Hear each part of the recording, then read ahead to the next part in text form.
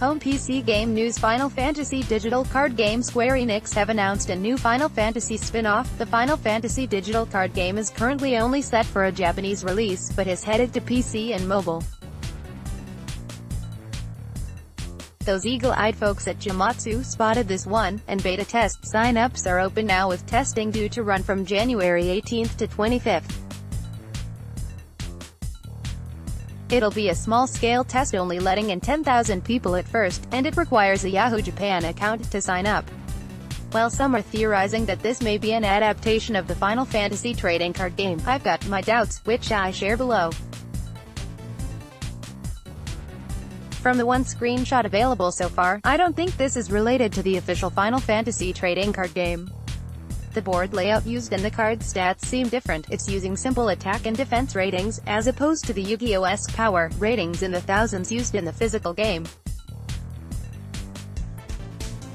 For comparison, the tightest card in the digital shot above appears to have an attack score of 3, while L versions of him in the physical game's card list here are listed as 7,000, 9,000.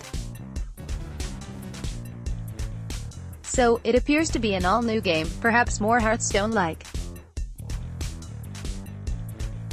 While currently announced for Japan only, I'd not be too surprised to see the Final Fantasy digital card game get localized. It wouldn't be the first PC and mobile game to make the leap. Steam has a fancy widescreen version of the mobile RPG Mobius Final Fantasy, after all.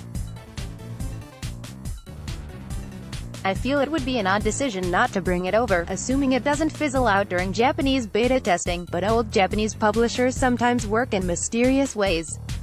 Still, competition is fierce in digital card games now, and the Final Fantasy name carries more weight than Gwent, for example.